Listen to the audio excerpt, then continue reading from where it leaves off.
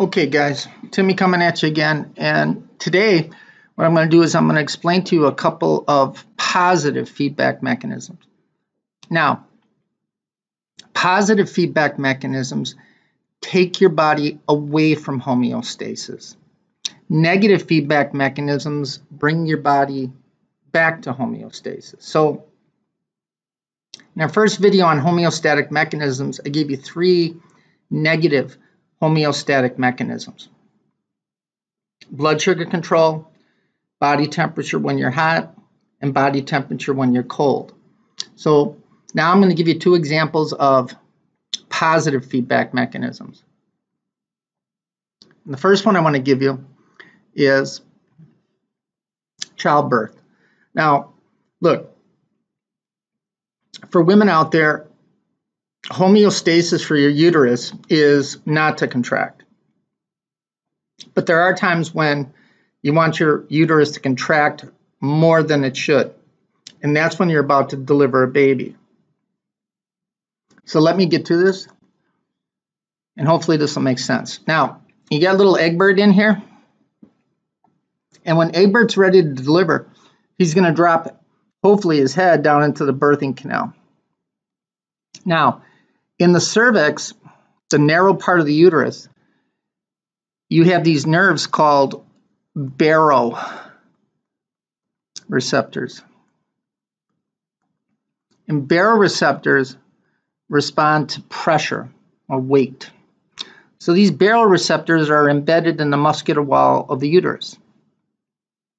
And when they're stimulated by pressure of Egbert's head coming down the track, those nerves, those baroreceptors, are connected to the part of your brain called the hypothalamus.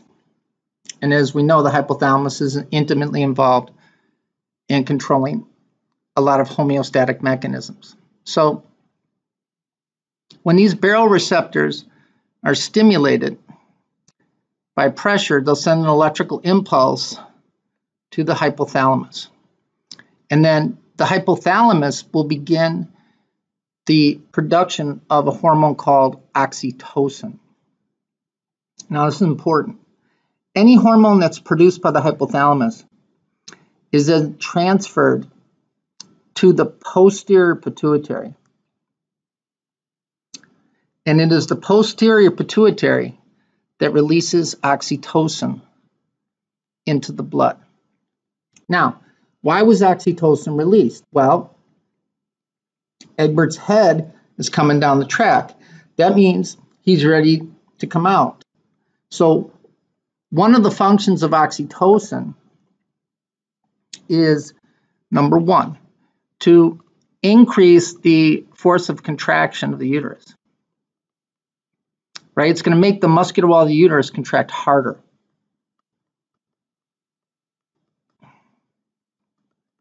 And that's what you want, right?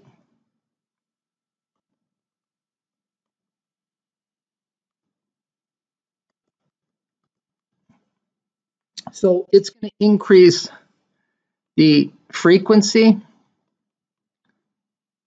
duration, how long it contracts, and the force of contraction in an attempt to get Egbert out, right? Now, once Egbert comes out,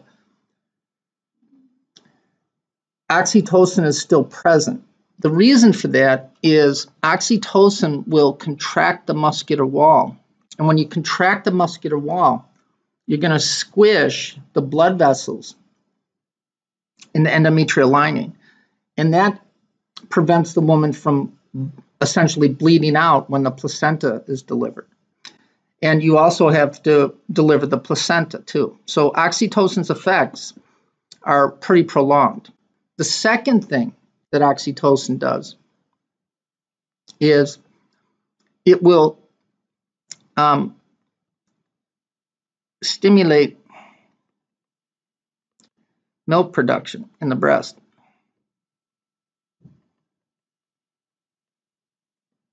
Right? So Egbert's out, now you got to feed him or her.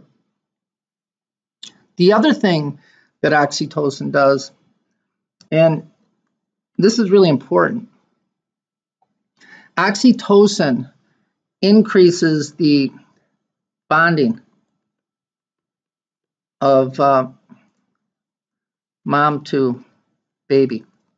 That's why when a baby's delivered, they want to clean him up real quick, put some silver nitrate in his eyes, do a quick APGAR score, and then swaddle the kid and put him into the mother's arms as soon as possible, because that's the highest level of oxytocin.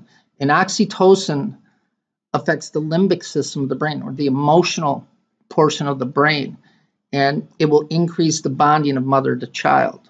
They're also using oxytocin as for fathers. They're giving it nasally during delivery, so that the father bonds to the child as well. So, and again, that's a positive feedback mechanism. So let's review. As Egbert's head's coming down the track, it's going to put pressure on the muscular wall of the cervix. There's baroreceptors in the cervix, right? They're going to signal the hypothalamus, and the hypothalamus is going to begin the production of oxytocin. Oxytocin is then transported to the posterior pituitary and then secreted into the blood. And the functions of oxytocin are to increase the frequency, duration, and force of contraction of the uterus to get Egbert out.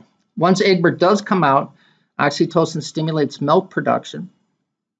And number 3, oxytocin increases the bonding of mother to child. So that's a positive feedback mechanism. Now, the next one, to me, is even more important. Now, you learned in general that the autonomic nervous system,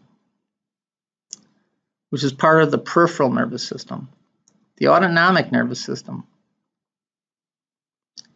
is further subdivided into the sympathetic and the parasympathetic. Now, the sympathetic nervous system is also referred to as the fight or flight response, right? And it's really important. And the reason it's really important, because clinically, many drugs work to either stimulate the sympathetic nervous system or to block it. So beta blockers block the effect of the sympathetic nervous system and epinephrine, and those drugs are pretty fundamental. Now, the singular purpose of the sympathetic nervous system is this. It's to prepare your body to run or fight. So it's not normal to be scared all the time, but when you are scared, there's a reason that you do get scared. And again, it's to prepare your body to run or fight. So let's look at this. First of all, let's look at the arrangement of the sympathetic nervous system. The sympathetic nervous system, and this is important, and I'm not going to explain it now, but it's really important clinically when somebody has a spinal cord injury. The sympathetic nervous system, the spinal nerves, exit the spinal cord in kind of the middle of the spinal cord. And then as you can see, as these spinal nerves exit, they get connected together in what's called the sympathetic ganglia. And what's important about that, and the reason for that, is this. If you get scared, you see a big spider, right? That's going to activate the sympathetic nervous system. And when you activate the sympathetic nervous system, you activate all of it, right? You could never use the excuse, Tim, I can't study for class because my liver's scared, right? When you get scared all over. And the singular purpose for getting scared, again, is to prepare your body to run or fight. So let's look at some of the changes that occur under sympathetic stimulation. And what I really want you to understand is why these changes occur. So let's say you get scared and you've activated the sympathetic nervous system. Well, one of the fundamental changes that are going to happen is your pupils are going to dilate, right? Now, why would you want your pupils to dilate? Well, let's think about this, right? When are you more likely to be scared? In a nice, well-lit, sunny park with all your friends around? Or in a dark alley where you're all by yourself and you hear the words, "I'm going to kill you," right? So the reason your pupils dilate under sympathetic stimulation is to allow more light to get in. And the more light that gets into the retina, the better you can see. Now, it's going to inhibit the production of saliva. What do you need saliva for? You need saliva to eat. You ain't going to be worried about finishing your dinner if somebody's trying to attack you, right? So your mouth dries up. That's why when you take speech class and you have to give your speech in front of all those people, you know, your mouth and your lips smack because your mouth is all dry. Now, with respect to the cardiovascular system, right? The sympathetic nervous system is going to increase your heart rate, and it's going to increase the force of contraction of the heart, right? The heart's going to start pounding away, and that increase in the force of contraction is going to increase your blood pressure. Now, why do you want that to happen? Well, what happens to your heart rate and blood pressure when you're running or fighting for your life? Well, the answer is it goes up. So basically what the sympathetic nervous system does is it primes the pump. It primes your cardiovascular system to get ready to run or fight. The other thing it's going to do is it's going to take all of your arteries throughout your body and it's going to constrict them. That too causes your blood pressure to go up. And it also prevents nice oxygenated arterial blood from going to parts of your body that are not needed to run or fight, right? And again, the body does stuff that makes sense. The next thing it's going to do is dilate the bronchioles of your lungs. Now, look, why do you want that to happen? Well, when you're running or fighting, you're going to have to get more air in and remove more carbon dioxide. So dilating the bronchioles is preparing the lungs to take in more oxygen and remove more CO2. Now, on a clinical note, look, if anyone's out there has got asthma, when you suck on that albuterol a couple of times, right, it dilates your bronchioles. But if you take enough of it, it's going to have some systemic effects, right? So you feel agitated, you feel jittery, right? Your heart's racing. That's because albuterol mimics the sympathetic nervous system. It also inhibits peristalsis, right? Again, look, GI activity you don't need when you're running or fighting for your life. Also, when people are in the hospital, they're sick. You should write that down. Now look, if you're sick, your body's stressed, and when you're stressed, your sympathetic nervous system is activated, and that slows down your GI activity. That's why on the medication list, the last medication listed is usually a stool softener because physicians know that these people are going to be constipated. The other thing is that it elevates, sympathetic nervous system elevates your blood sugar. Now, why do you want that to happen? Well, the only fuel the brain can use to make energy is glucose. So you know how you feel when you're hungry and your blood sugar is low, cranky, kind of tired. You don't want to be cranky and tired. Maybe cranky, but certainly not tired when you're running or fighting for your life. And this is also important too when someone is sick. Now, if they're a type 1 diabetic where they have to take insulin every day, now this is really important. Regardless of whether or not they're taking any food in, if a type 1 diabetic, a person who has to take insulin every day, if they're sick, the sympathetic nervous system is going to be stimulated. And that means their blood sugar is going to go up. So type 1 diabetics that have to take insulin, on sick days, they have to take more insulin. And they love talking about that than clinical. Right? So that's very important to remember. The other thing is the sympathetic nervous system directly innervates the inner portion of the adrenal gland, or the medulla of the adrenal gland. And it causes the release into the blood of the hormone epinephrine. Now I'm going to say this real slow.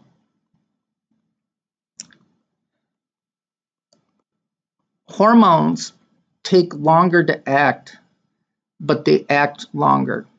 So epinephrine augments, or it hypes up the sympathetic response.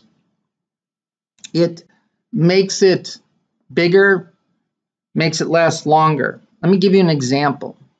Watch. You're at home reading your textbook. All right. So this is a makeup example. I'm making this up. And you think somebody's in your house, right? You hear the door open or something. Sympathetic nervous system is stimulated, right? You get scared. You go out there to investigate, you realize the wind blew the door open, so nobody's there. Now, intellectually, you know the threat is gone, right? So you can turn off your sympathetic nervous system. The problem is that you can't go back to reading the textbook. Why? Because you're still nervous, shaky, your heart rate, feels like your heart's going to pound out of your chest, right? That's the effects of epinephrine. So epinephrine takes longer to act, but it acts longer. Now, a couple of other things with the sympathetic nervous system. And we're going to learn this, but you got to hear it more than once. Okay, you got the blood and you got a cell, and we're going to call this a heart cell, right? Now, what does the heart do? The heart's made of muscle, and it contracts and relaxes, right? Now, you got the sympathetic nervous system stimulated, and you also have epinephrine. But in order for epinephrine to produce its effect on the heart, make your heart rate go up and blood pressure go up, make the heart contract harder, it has to bind to a receptor that's specific for epinephrine. That receptor is called a beta-1 receptor. And beta-1 receptors are found in the heart. So when epinephrine binds to a beta-1 receptor, it's going to cause an increase in heart rate and an increase in blood pressure. Now, there are people out there who are real smart, a lot smarter than I am. And a long time ago, they came up with the idea that if you can make a medicine that blocks beta receptors in the heart, that means epinephrine can't bind there. And if epinephrine can't bind there, then that's going to cause a drop in your heart rate and a drop in your blood pressure. And there are drugs out there called, you're not going to believe this, beta blockers. And beta blockers function by preventing epinephrine from binding to beta receptors in the heart, and therefore they lower your heart rate and blood pressure. The other thing I wanted to mention is, when are you more likely to bleed? When you're sleeping or when you're running or fighting for your life? So you should have probably learned this in general. One of the functions of the liver is to make blood clotting factors. So what do you think the sympathetic nervous system does to your liver? Right? You're right. The sympathetic nervous system will increase the production of blood clotting factors by the liver and then dump them into the blood. Now, I'm a nurse and I worked in an ER. And people would come in with like amputated limbs, and you would expect blood to be spurtulating everywhere. But in fact, it wasn't. And one of the responses is, again, with the sympathetic nervous system, is arteries will constrict, right? So if the artery is constricted, then less blood flow is going to go there, and the liver increases the blood clotting factors, so you can form a blood clot quicker so you don't bleed to death. Now, those are the functions of the sympathetic nervous system. And again, because it's not normal to be scared all the time, the sympathetic nervous system takes you away from homeostasis. So the sympathetic nervous system and its activation is an example of a positive feedback mechanism.